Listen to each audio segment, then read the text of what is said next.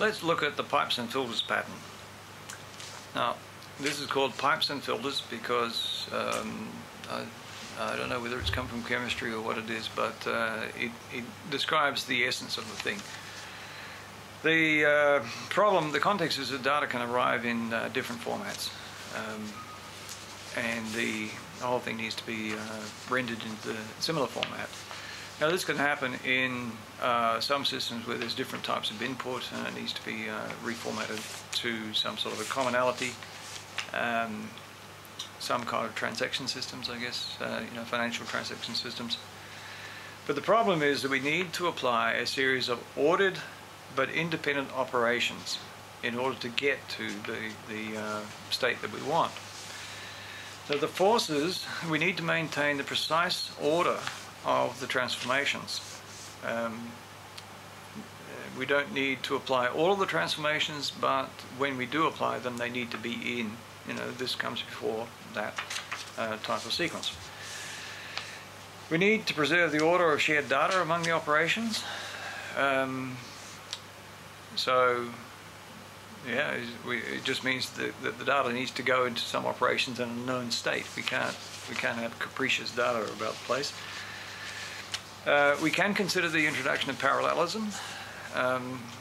There are some circumstances where that can be used, so we can think about that. We can distribute the process into similar amounts along all-step operations.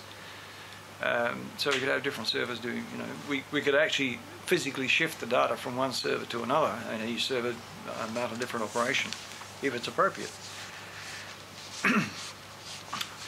Improvements in performance are generally directly related to the improvements in processing time. Now the solution is to implement the transformations using a series of filter components where each filter does a specific operation, and there are pipes, usually files, between these different filter operations. So if you can imagine some data coming in from a range of gauges. The gauges might have been installed at different times. You might have a system where it was like, for example, a metropolitan water supply system. The gauges on the domestic taps from different manufacturers are built at different times. They give back data in different formats and not only different formats but different contents. Well, somehow it all has to be made useful, so all the input has to be transformed in some fashion into something that the system can deal with. Now these transformations, each different format has to be transformed, and the sequence in doing that could have some commonalities and some separate.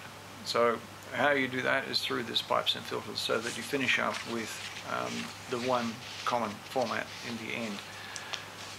Another example that I used earlier in a different lecture was in this increasing number of medical imaging clinics, where there are a number of medical imaging devices such as X-ray, ultrasound, chromatography, radiography, some other variety of examining imaging type thing. They all put out different formats, but there are some circumstances where we need to have a common format to enable them to be transmitted or shared or given to the hospital or something of that nature, even sometimes just to print them. Now those different imaging formats would need some sort of conversion, and usually the way of converting them would be through this archetype pattern of pipes and filters. The design of pipes and filters, you can see it there in UML, where there's simply a collection of filters, really.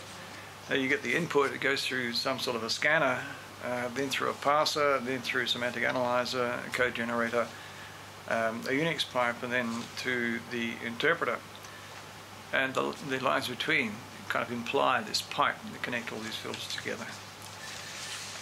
In a more box and arrows type diagram instead of UML, you can see it there where you have a source goes through filter 1, filter 2 before into the final sink, or just go through just the one filter. Now they're pretty unintelligent looking pictures, but that's about as well as we can diagram them.